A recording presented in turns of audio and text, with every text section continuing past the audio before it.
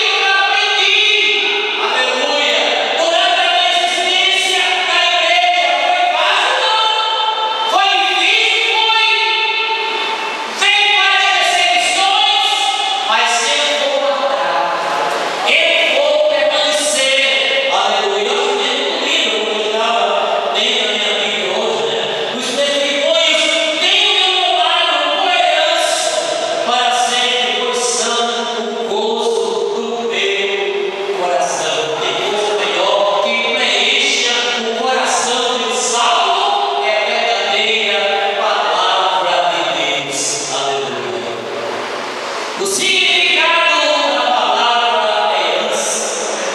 Vamos tentar correr.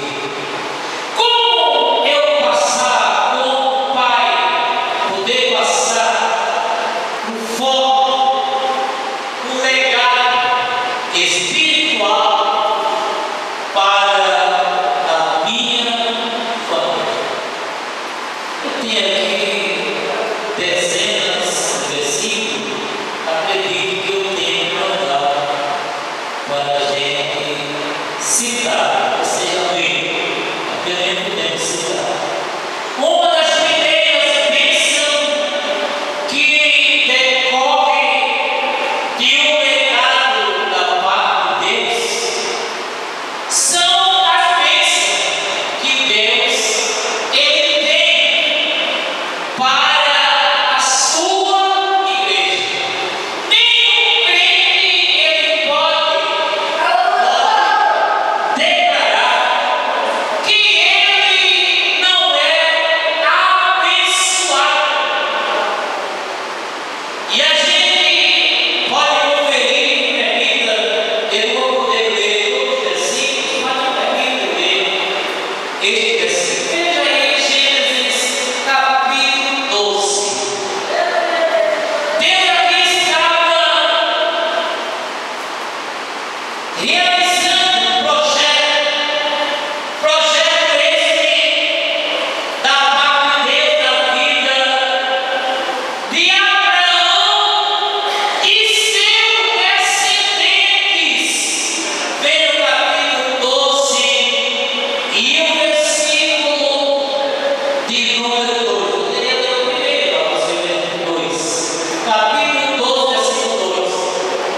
São palavras do Senhor Jesus, que ele diz: e fartei uma grande nação, e abençoar-te-ei, e engrandecerei o teu nome, e tu serás o quê? Uma bênção.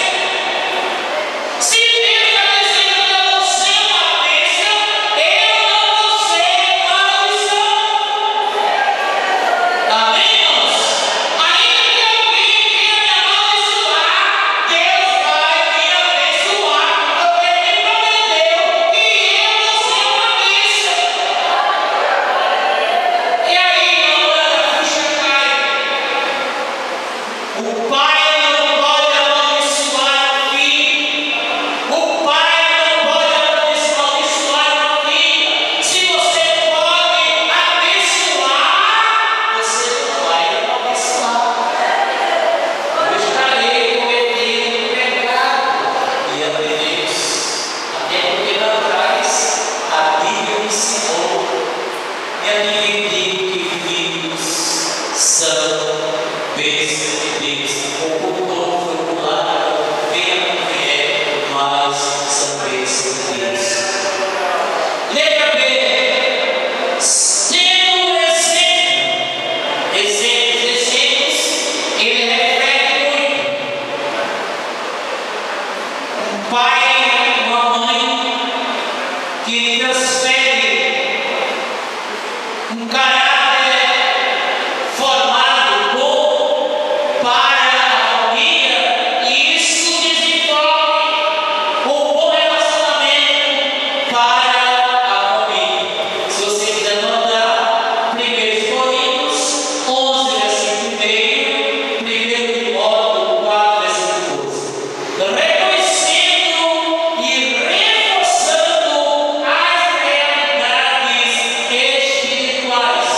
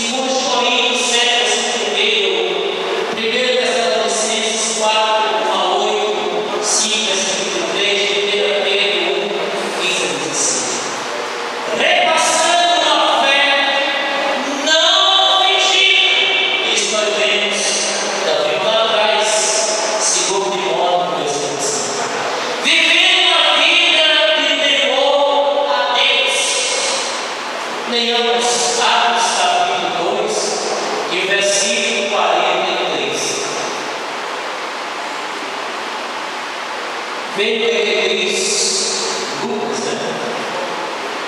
Lucas foi quem escreveu o livro de Atos dos Apóstolos.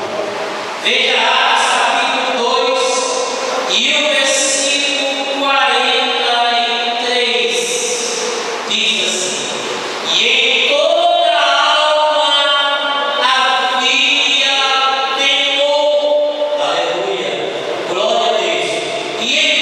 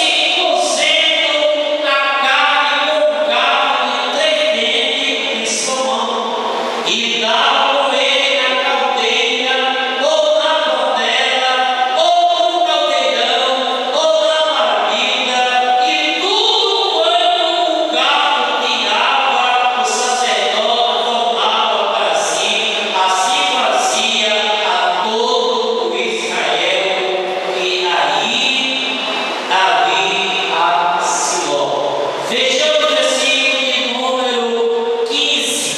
Glória a Deus. O versículo de número 15. Também antes de queimarem a gordura, vinha o moço do sacerdote e dizia aos homens que sacrificavam a essa carne para assar ao sacerdote, porque não tomará de ti carne cozida senão crua. Versículo 16. E dizendo-lhe o homem, queime primeiro a gordura de hoje, e depois toma para ti, quando desejar a tua alma. Então ele dizia: não, agora lhe há de dar, e se não por força a tomarei. Aqui o versículo 17. E era, pois, muito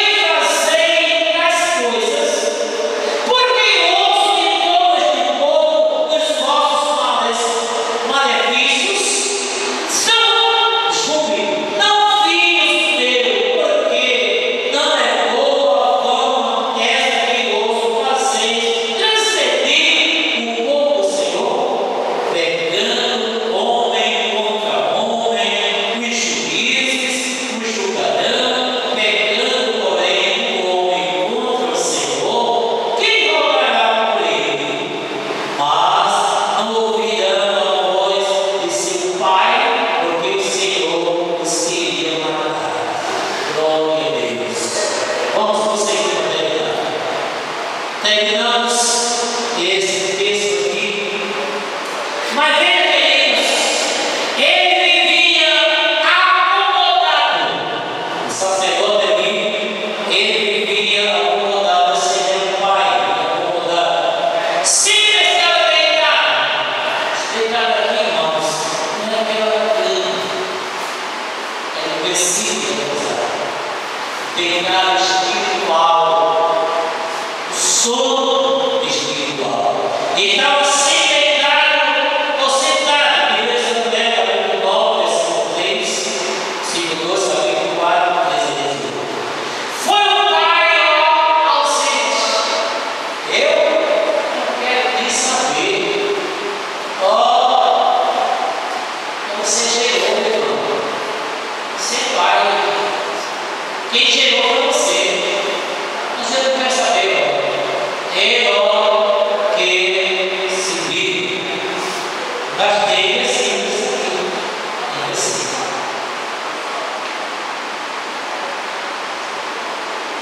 Um pai ausente, Deus Samuel não. Foi um pai omisso. Primeiro Samuel, capítulo 2, versículo 22 ao versículo 24. Ele foi um pai passivo. Primeiro Samuel, capítulo 3, versículo 18. É ali, descuidou-se da família. E o fim foi trágico. O fim foi triste. Vamos cumprir. 5 minutos termina aqui, sempre assim. Vejamos o exemplo de uma verdadeira herança voltada positivamente para a família. Eu vou trazer aqui rapidamente nomes de homens que souberam trazer legados para a família. Em primeiro lugar, trazer aqui uma referência, um referencial do homem de Deus chamado Noé e a sua família. Noé, por toda a área, um homem justo, viveu numa época perdidamente corrupta. Os homens haviam se tornado tão depravados de modo universal que o Senhor determinou destruir a raça humana. Gênesis capítulo 6, 1 a 6. Em meio a essa escuridão moral e espiritual, Noé e sua família esbrilharam com justiça. Gênesis capítulo 6, versículo 8, versículo 9. Noé exerceu a disciplina à sua família. Segundo, a comunhão. Ele andou com Deus num ambiente mau e perverso. Tem gente que diz: eu não posso ser irmão, porque meu trabalho é tão difícil. Eu não vou trabalhar de repente, não, porque na escola a corrupção tão grande. Mas o óleo não se mistura com a água. Se você pegar a água e botar o óleo sobe e a água desce. Mas já tem pessoas hoje que já preferem realmente se misturar, perder a condição de um verdadeiro cristão para agradar a família. Mas não é diferente. Na época mais difícil, mais perversa, a Bíblia diz que ele pôde andar com Deus. Era um homem do altar. O homem do altar. Você pode conferir essa expressão em Gênesis capítulo 8 e o versículo de número 2. Outra qualidade da obediência. A obediência é fundamental. Obedecer quando foi uma tarefa difícil. Gênesis 6, 14, 22. A Bíblia diz: assim fez Noé conforme tudo que Deus lhe mandou. Assim fez Noé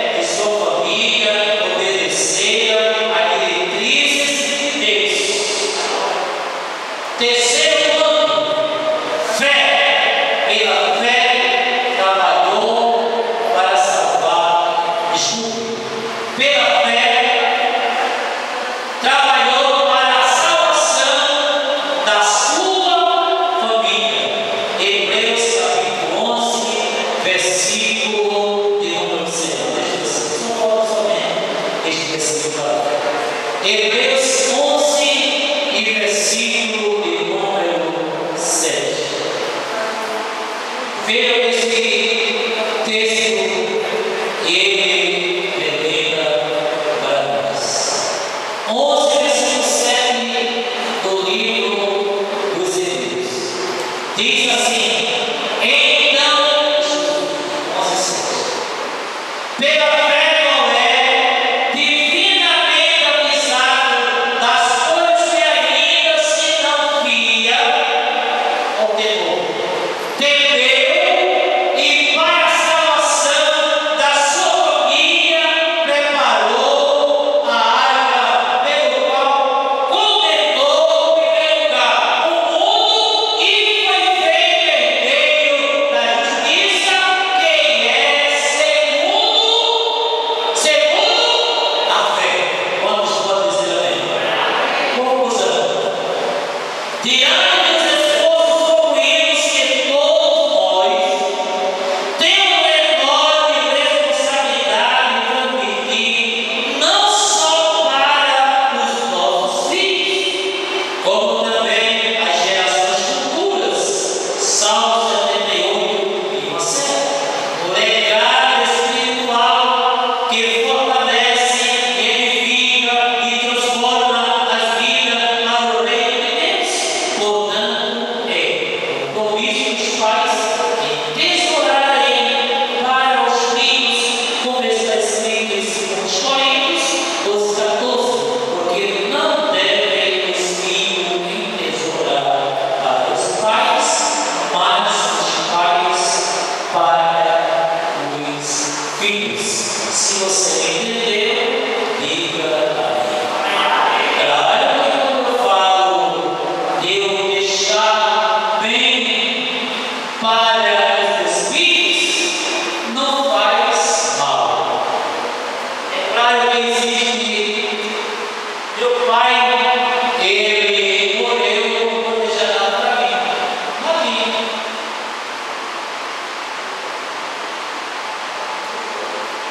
Depois que ele morreu, eu trabalhei, não tenho nada, mas é uma coisa.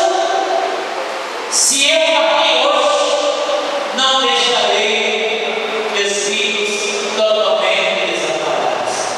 Tem uma coisa.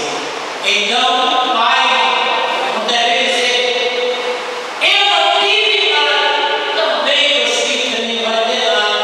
Que eu puder realmente, diz logo, quando morrer, eu faço. Então, lembre isso. Se eu posso deixar algo, devo fazer. Tanto espiritual, bem como também até. Espero que eu tenha sido bem objetivo nesta noite, dentro dessa